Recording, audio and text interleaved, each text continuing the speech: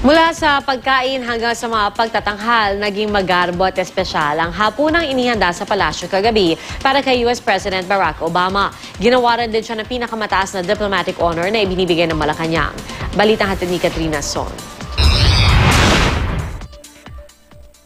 To our gracious host, President Aquino, to the alliance that keeps us strong and free, and to the friendship between our peoples. May it always endure across the ocean and in our hearts. Mabuhay. Isang magarbong hapunan ang inihanda ni Pangulong Aquino para kay US President Barack Obama sa Rizal Hall sa Malacanang kagabi. 300 panauhin ang dumalo sa state dinner kabilang ang mga leader ng Senado at Kamara.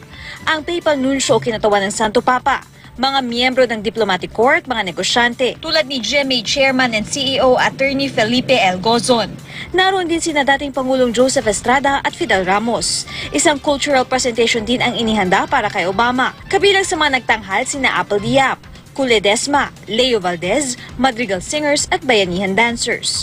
May Pinoy twist ang mga pagkaing inihain sa state dinner tulad ng lobster kilawin capascio, baby sprouts and fiddle fern with calamansi jam, seafood stew with river prawns, scallops and smoked mussels, sweet banana enriched tomato and coriander sauce, red dotted lapu-lapu with pili nut crust, pumpkin mash and local vegetables cooked in coconut milk, anato lemongrass marinated US prime rib, pumpkin mash and Batangas farmed vegetables. At ang panghimagas ay coconut lychee ice cream. Sa toast, ginawaran ni Aquino si Obama ng Order of Sikatuno na may ranggong Raha o Grand Collar.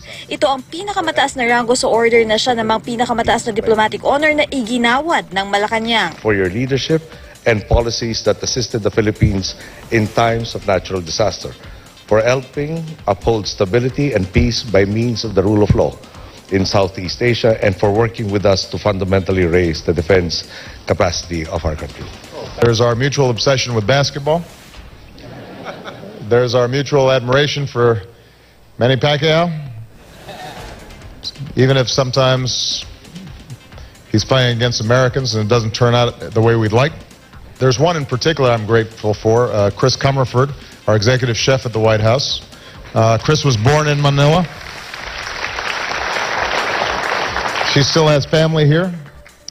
Thanks to her, we in the White House enjoy the occasional lumpia and adobo. Katrina Son, GMA News.